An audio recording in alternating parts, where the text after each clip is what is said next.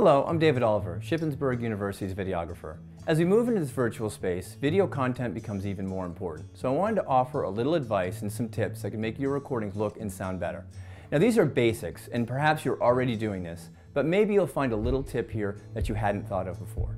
First of all, when shooting cell phone video, the standard format is to shoot it horizontal. Most devices take a 16:9 format, and vertical video creates limitations for this standard format. Lighting is one of the most important aspects of getting good video, and you probably have everything you need around you to get good enough light. Laptops and cell phones require high quality light to avoid getting grainy or low quality images. Some newer phones have low lighting capabilities, but it's always best to do your own recordings in a well lit area.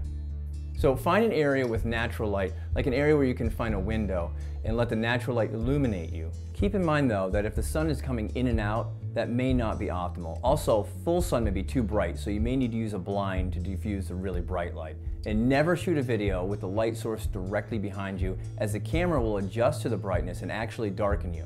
Your background should always just be a little bit darker than the subject. If you don't have a natural light source, something as simple as a desk lamp can be all that you need to make your lighting work a little bit better. For best results, keep the light source above eye level, if possible, at a 45-degree angle from you to give a more natural look. You can adjust the brightness by moving the source closer or further away. You may also need to remove the lampshade to increase the brightness.